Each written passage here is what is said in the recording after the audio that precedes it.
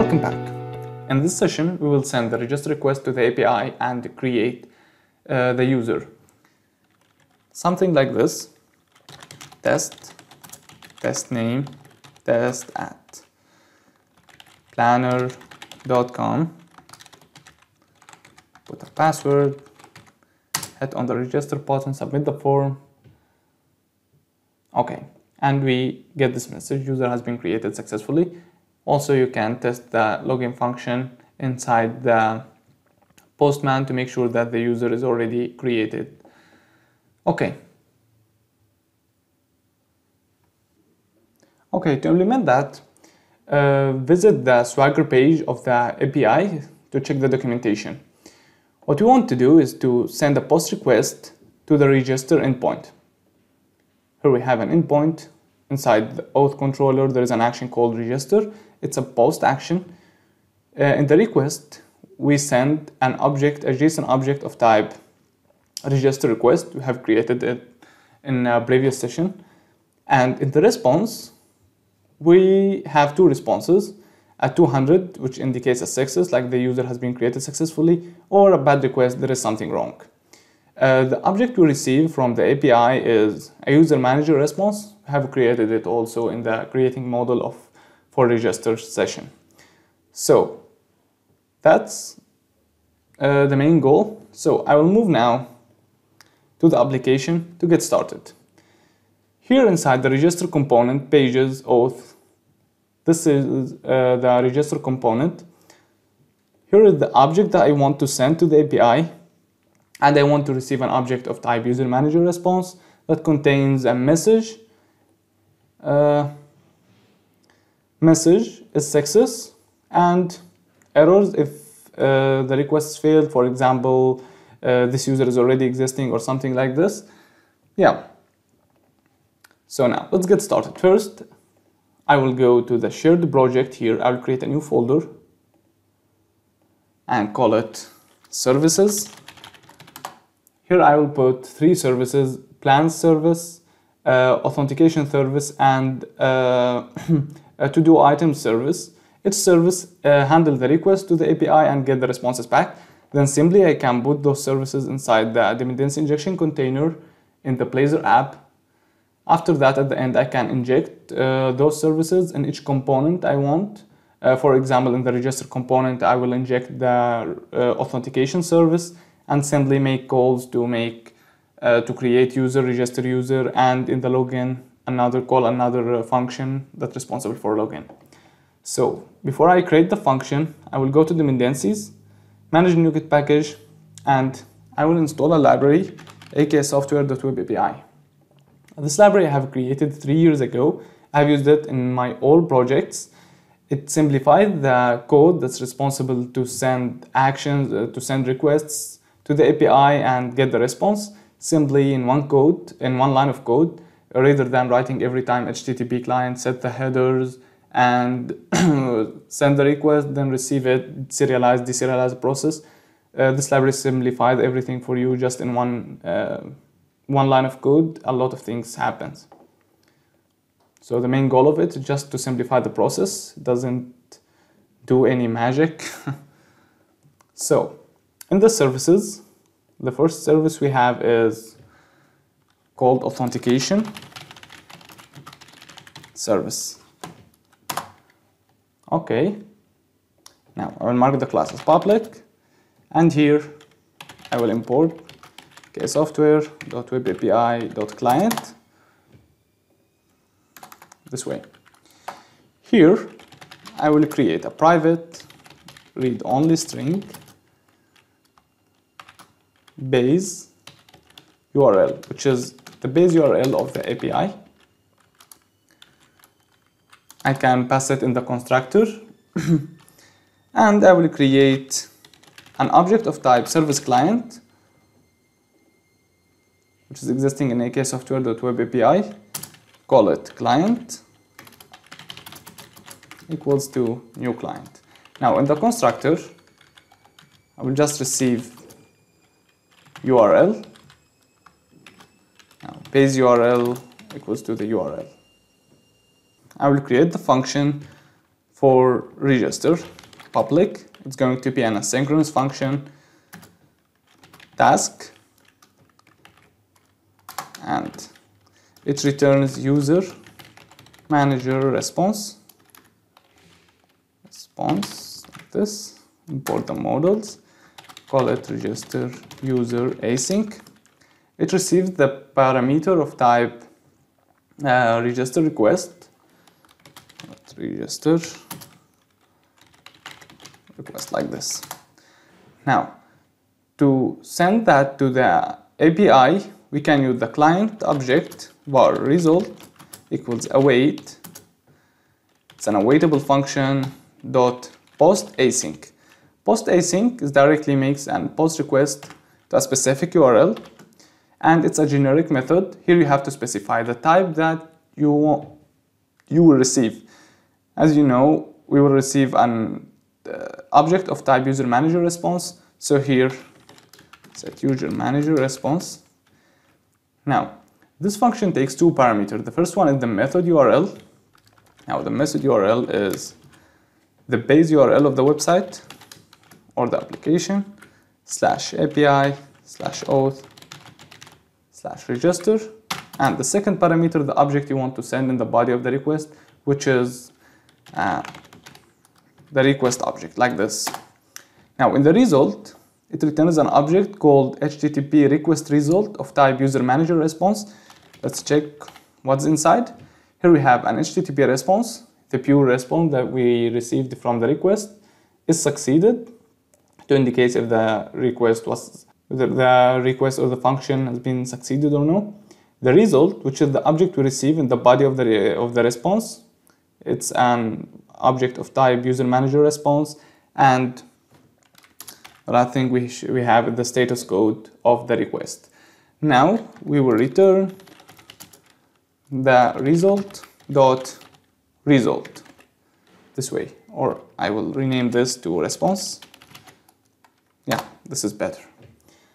So in this way, simply when we call the register user async, pass a register request object for it, it simply calls the API and returns a user manager response object back to us. Now the service is ready. Close, and the next step is to register the service in the dependency injection container of our client-side project. To do this, I will go to program here. Then inside the main method, which is the entry point of the application, here you have a builder, which is an object of type WebAssembly host builder. There is a property inside called services. You can use it to inject services. So, but before I do this, I will create a private const string URL. Here I will set the URL or the base URL of the API like this. Paste it here. Remove that. Yes. Now here we have the URL. The next step is to register the services. I will do this by builder.services.add scooped. Add scooped means it will create an object, an instance of that from that class that I will register in the container every time I want to access it. I will specify the type, which is Authentication Service. Okay. Here, you remember that Authentication Service take an URL in the constructor, so I have to construct this object here inside this function. It takes a lambda expression with an iService provider interface. This is an instance of iService provider, and this lambda expression returns an instance of this object. The dependency injection container going to initialize it for us every time we want to use this object. So I would say return new authentication service and pass that URL for it, like this. Okay, in this way we have the authentication service registered in the dependency injection container. Now it's ready for use inside the components. We can close the program.cs. Now move to our component. Here the first thing I will do is to inject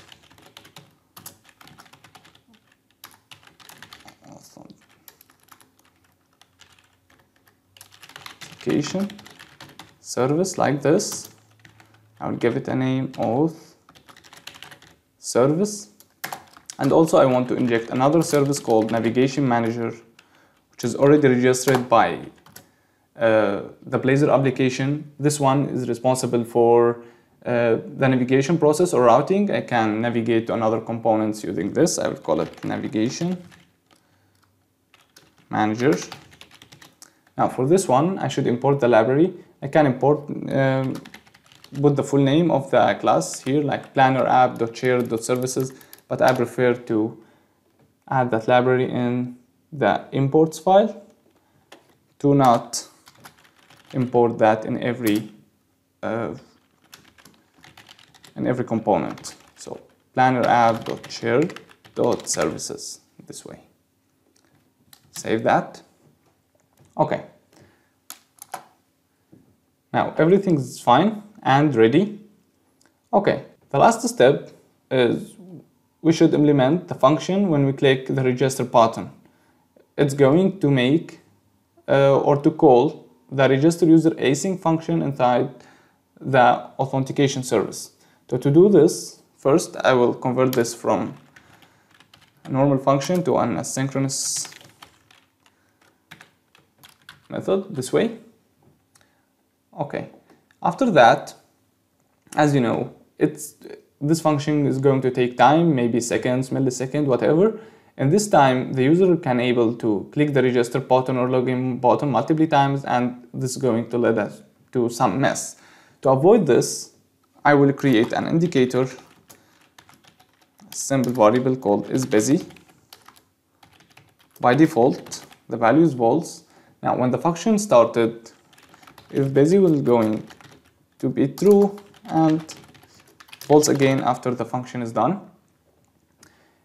In the register button and the login button, I will disable this button when the isBusy is true. So the user cannot click this while Blazor is sending the request to the API. So in HTML, we have a property called disabled. I will set its value to isBusy. I will repeat that also for the login button. Okay, like this. Now here, we will send the request, saying result equals await authentication service or auth service dot register user async. It takes argument of type register request, which is this one, this way. Now in the result, we have an object of type user manager response. Simply, we can check result dot is success and else. Now in this way we are done. We have got the response. Here we can do something when the user has been created successfully, and here we can do another thing when the request failed. What we will do actually is simply just showing an alert or a message here somewhere, a green message or green alert showing inside that the user has been created successfully, or there is something wrong, and show the error inside that alert. So before I do this, I should create an reusable component, like a shared component, which is I will call it alert message, because we want to use this message multiple times. So for now, in the next video, we are going to create that component, but for now, I will just create a simple message variable like this, string.empty, and here I will set message equals to the result dot message, and also here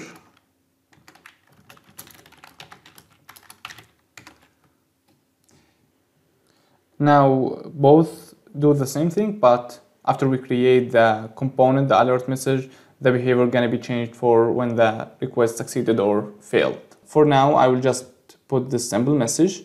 Now to show this message, I will make something here. Here at the top of the raising card, we'll add if string dot is null or white space the message. If it's not null, then show a simple dev class alert info, show the message inside like this. If the message is null or it's an empty string, shows nothing, otherwise it's going to show this alert. In the next video we will learn how we can create this as an reusable component, take parameters, because we will use this too much in the application. Okay, now we can test.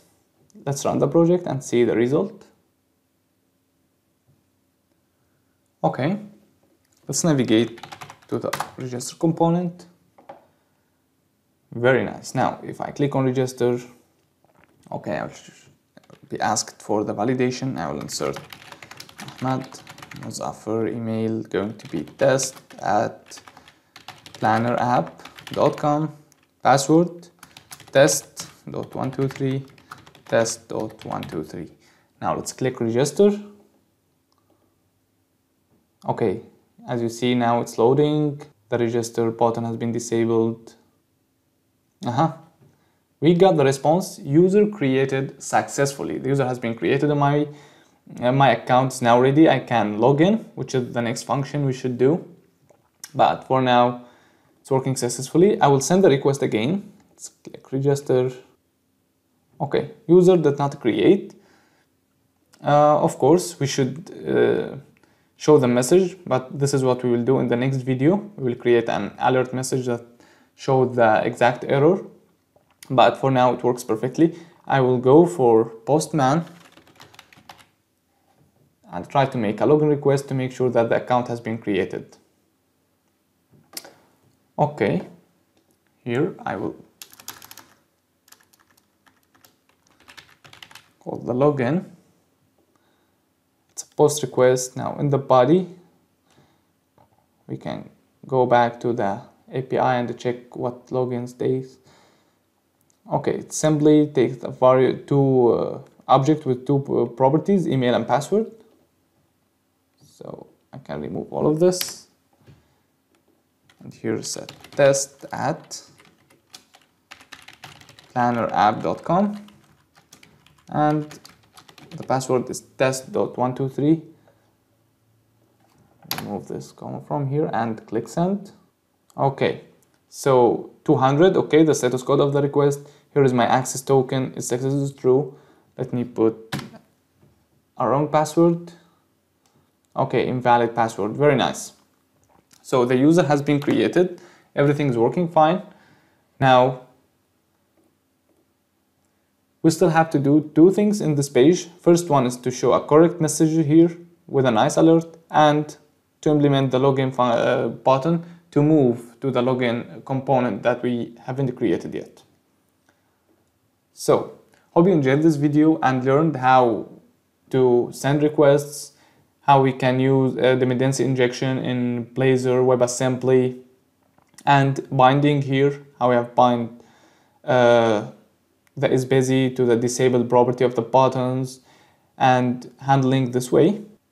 In addition to all of that, how to create forms, on valid submit, register user, call the function, validate the model, showing messages, something like this. Now we will use this after when we start creating the login component, then we will implement the function of navigating to the login component when you click on the login button. Thank you so much for watching. Don't forget, if you enjoyed the video, to hit the subscribe and like button. Thank you so much.